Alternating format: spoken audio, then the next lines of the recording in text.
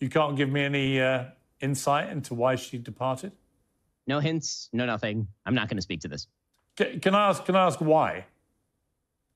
I mean, you can ask. No, I'm not. Can I ask why you don't want to say anything? Again, you can ask. He's doing the Chat GPT argument. Like, I am sorry, I am not at liberty to discuss this. Would you like to hear about some other positive conversations instead? My programming stops me from telling you. How coward and phony Tim Pool became one of the biggest political YouTubers on the planet. A former darling of Occupy Wall Street, Tim Pool has racked up more than 1 billion views and millions in earnings while dangerously whitewashing the far right. Bro, this across the cultural zeitgeist is funny as D-Boy's gaslighting Tim Pool, gaslighting his audience because you venting in your own Discord is funny.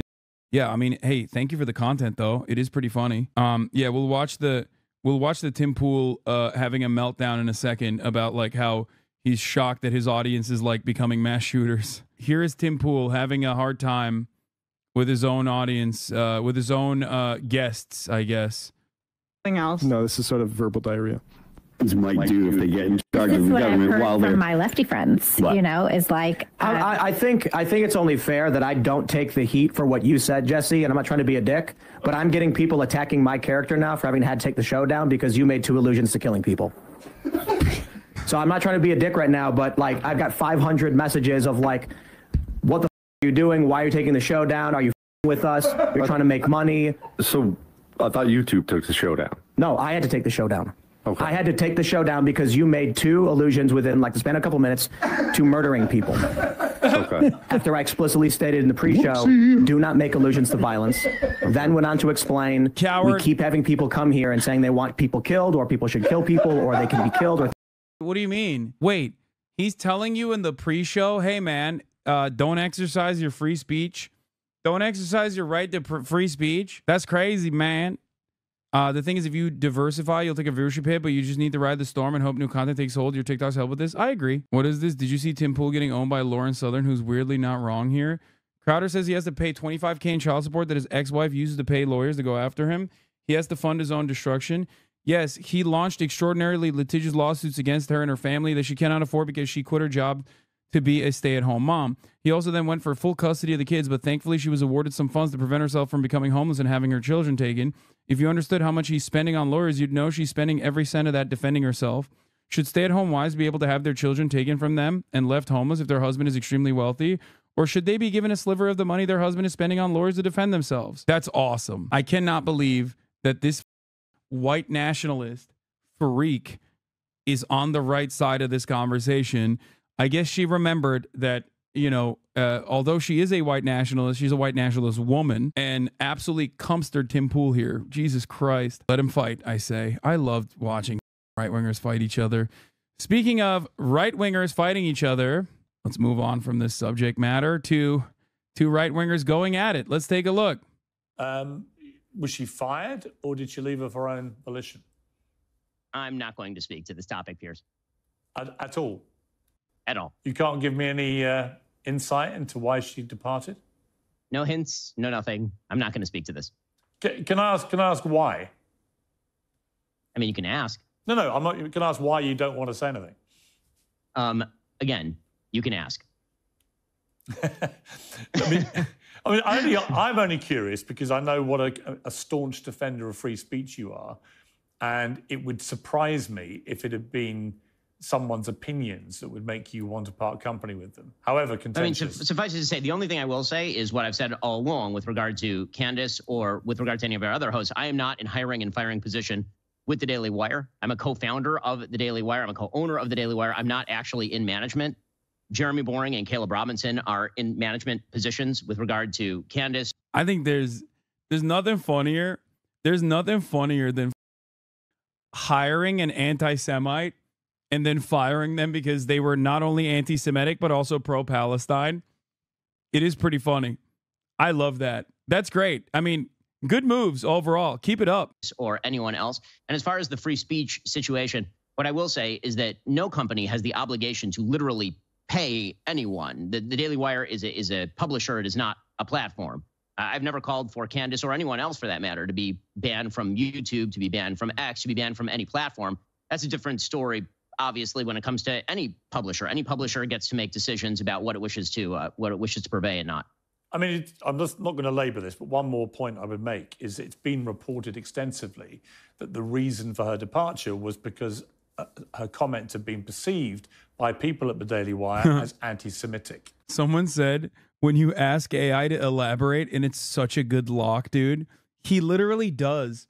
He's doing the Chat GPT argument. Like, I am sorry, I am not at liberty to discuss this. Would you like to hear about some other positive conversations instead? My programming stops me from telling you. Again, I'm not going to comment on this, Piers. Okay. It's like how Gavin McInnes got fired from his alt-right job in Canada. The news source was run by his ultra-conservative Jewish Zionist, and Gavin was a massive anti-Semite. You get what you hire? Yeah. It's pretty funny.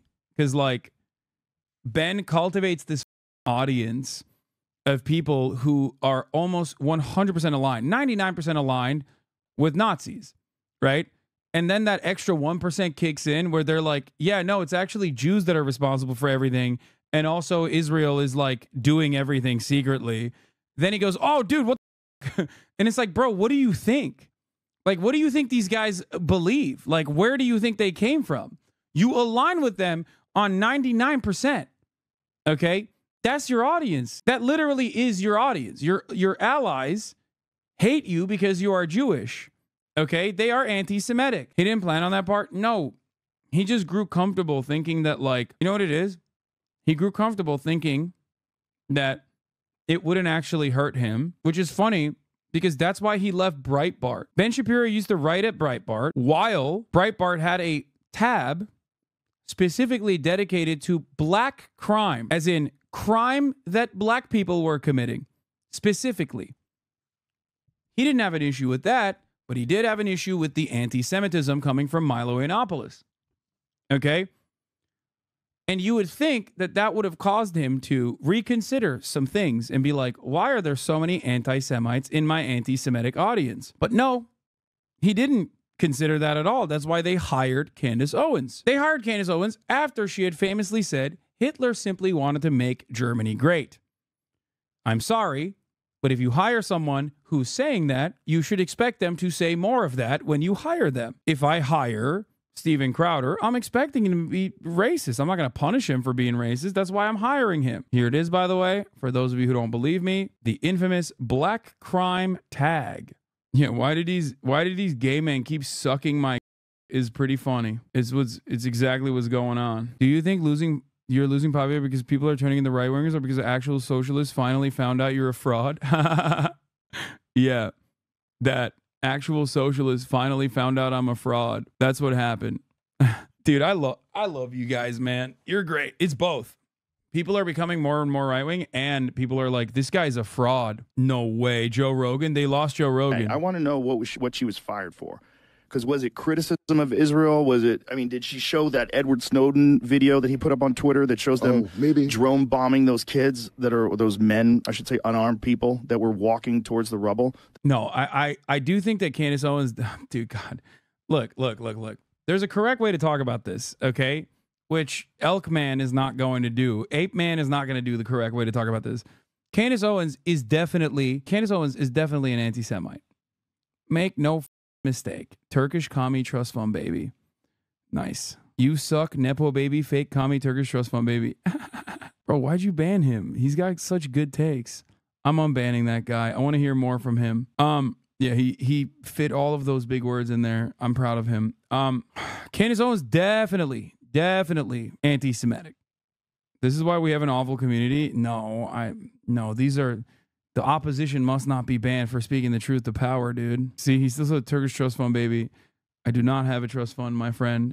I take care of my parents. You can have some pets. You can have some pets. We can have a little bit of pet. He's not coming back to the light. Come on, this is just a broken clock being right twice a day. Yeah, I don't care. I care about the influence that he holds over a massive audience.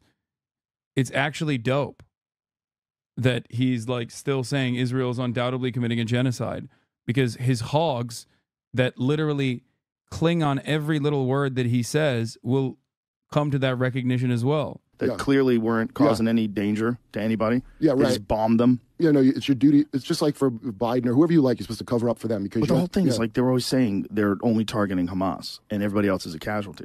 Well, if those guys are just unarmed civilians and they're walking alone, that's what they appear to be. Dresden. And you just blast them from the sky with robots. This is the tragedy of war. Yeah, this is insane. And no one knows what to think now, because if you can't talk about that, if you can't say that's real, then you're saying that genocide is okay as long as we're doing it. And that is what we're saying. And if you're saying that from a perspective of someone who literally went through the Holocaust, or your people, your tribe, went through the fucking Holocaust, and now you're willing to do it? I hope the irony's not lost on you. It's so nuts. It's so hard to imagine that someone where a culture, like a country was like officially founded in, what, 47? 48. 48? Okay, officially founded. So that's so recent. and you guys are willing to do what was done to you that led you to believe that you needed to start your own country? You're willing to do that at least on a small scale in Gaza. Like, there's nothing left. If you see the videos, let's see some recent footage of Gaza. Damn, bro. What? He popping off, dude. Hey, I want to know what she was fired for. Because was it criticism of Israel? Was it? I mean, did she show that Edward Snowden? I like that Candace Owens being fired is what caught him to say this. Joe Rogan outflanking the vast majority of Dems from the left. Yeah. I think I saw Mac wearing your merch for his Rogan video. Who? Mac? Oh, the Good Politics guy? Is that Mac? Right after that, he shits on SJW Palestine protesters. Nice, of course. You got to do a little column A, column B, dude. Would you still do his pod? I would do his pod any day of the week. I don't care what his takes are.